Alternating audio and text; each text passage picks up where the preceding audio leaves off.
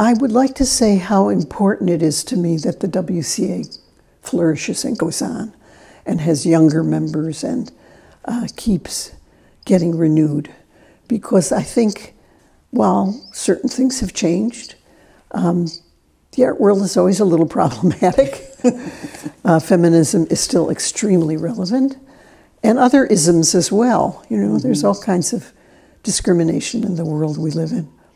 And it's just very important to have a network and friendships and a common cause and an outlet for one's activism. You know, we don't necessarily want to hand to our children the world we were given. We want it to try to improve it and make it better, a better world. Agreed.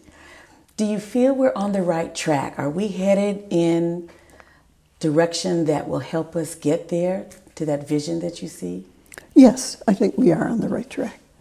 But I'm probably somewhat affected by a wonderful set of friends, amazing students at USC, wonderful colleagues. You know, I am fortunate in the world that I live in.